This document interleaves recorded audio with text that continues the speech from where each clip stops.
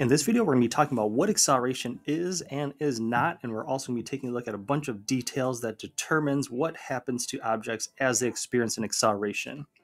So first of all, acceleration is the rate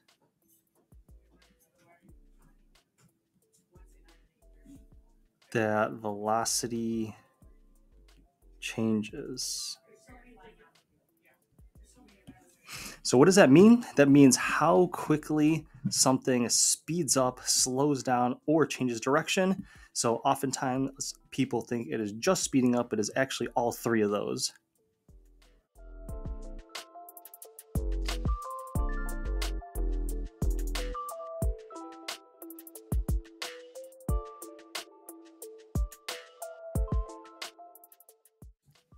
So with that being said, acceleration has nothing to do with how fast an object is actually moving at that moment.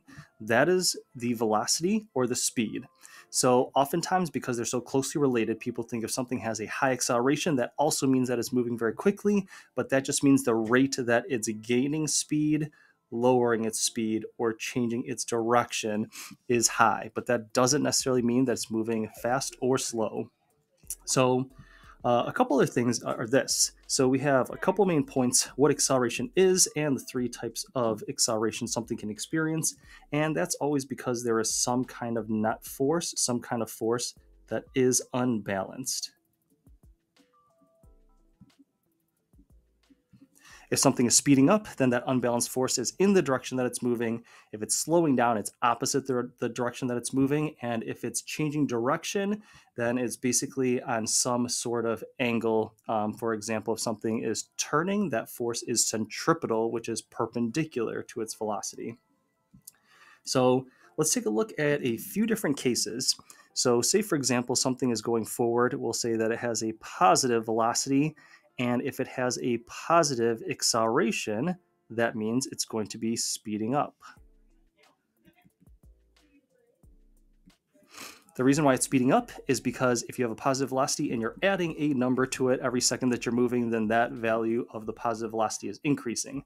Speaking of that, the unit for acceleration is meters per second, which is often known as meters per second squared, which is how many meters per second you're adding or subtracting per second.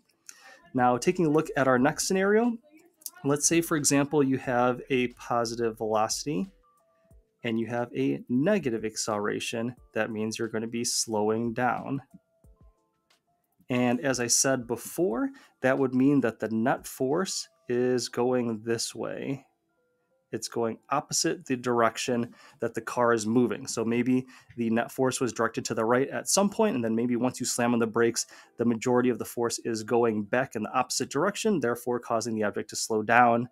And the opposite case for the first one, the net force is working with the velocity, causing it to speed up. Now, we have two more cases. We have some cases where the object is going in the negative direction. Now, if it has a negative velocity, but a positive acceleration, that actually means it's slowing down. So if you have a velocity such as -10 and you're adding a positive number to it, it's going to decrease that negative value and bring it closer to zero. So this case is going to be slowing down.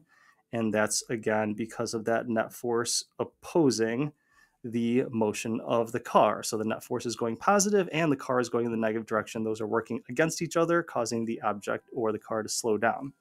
And then the final case we're going to look at is, again, if the car has a negative velocity, but it has a negative acceleration, that would mean that it's speeding up because the net force is working with it.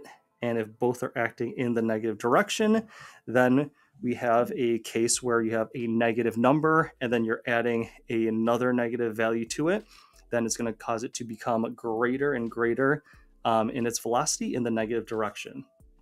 So main things that you want to know about acceleration is, number one, it's just talking about the rate that something is changing. So again, that doesn't have to do with how fast it's actually moving.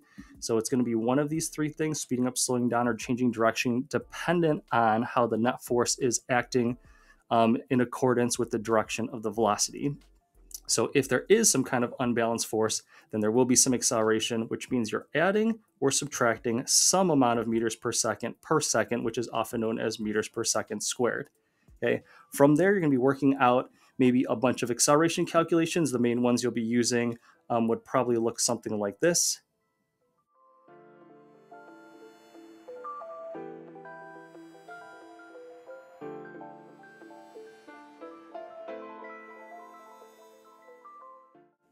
And when you get a scenario like that, you want to make sure you're able to identify 3 known variables, and the fourth one is going to be your own unknown. So you're going to do a little bit of algebra, shift things around, isolate your variable, and that's how you'll solve for any of the unknown variables. So I hope that was helpful to you in understanding acceleration. Thank you for watching and listening.